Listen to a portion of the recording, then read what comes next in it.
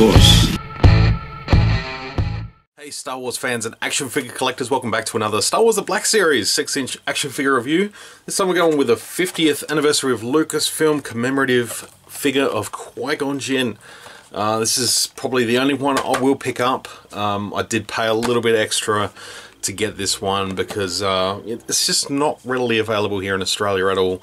They were Best Buy exclusives in the US, and I think a few fan channels and other online retailers may have gotten them. I didn't do a lot of research. I managed to find one on eBay for a reasonable price, and I really wanted to upgrade Qui-GON. I'll hopefully get a second one to go with my Obi-Wan and Darth Maul that I picked up at Celebration in Chicago. So I will do a little side-by-side with the existing Qui-GON Jinn, so we'll take a close look at that.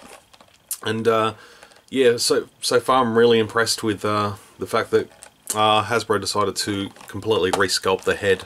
Not a complete resculpt, but we'll get a close look at what they may have tweaked. So let's crack it open and have a look. Alright, here is Qui-GON Jinn. Yeah, I'm actually really impressed with this figure. I'm so happy to have this upgraded version of Qui-GON. He looks absolutely fantastic. Would have loved to have seen them use some of the new sort of Jedi, you know, body sculpts, but this one works fine. I think it's all right. It's gonna be nice to just have that sort of increased articulation that some of the new ones have in the shoulders, just to bring those lightsaber hands together for a dual grip. From memory, this one wasn't too bad, but it just struggles a little bit. So I'm going to do my quick side by side so we can move that other one on. So it looks as though they've simply just re-sculpted the face. Hasbro basically said they toyed with the idea of putting the photo reel on this one, but decided against it. It just wasn't going to work. And I remember when I reviewed this figure when this one first came out, I actually really liked the method they did here. It was a one and done situation for this figure. And yeah, the head sort of was sculpted separately from the eyes. So, but I much prefer the photo reel version that we have now, because that is just absolutely fantastic. Great likeness to Liam Neeson, especially when you just get the lighting and the shadows right. It's just absolutely spot on.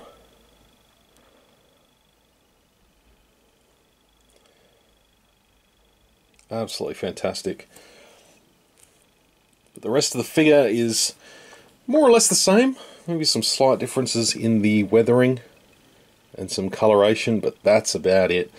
It doesn't come with the other extra hand that the other one came with, which is sort of like a Force mind trick hand. But yeah, it's great to have a new Qui-GON Jinn that can stand alongside Obi-Wan Kenobi, because that is still to date one of my favourite Black Series figures, the Episode 1 Obi-Wan. So as well, there's his lightsaber hilt. It does have a peg on it, and that does just peg nicely into that hole, as so. And it does come with the blade, of course, which is one of those really nice, tight, big, solid pegs. So that holds in there quite nice. That ain't going anywhere. And it's not going to break easy, because we've had some that have been quite thin.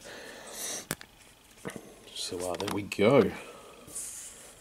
That is Jedi Master Qui-GON Jinn. So glad to have this updated version, like I said. Really cool figure. Yeah, so all the same articulation as before. No real major updates there or anything. Just that face, and that makes all the difference sometimes. The fact that they resculpted it to benefit the use of the photo reel paint apps. Got to give Hasbro kudos for that. And the colouring in the hair's a lot better as well. Some slight tinges of grey shading, whereas this one was all just one solid colour.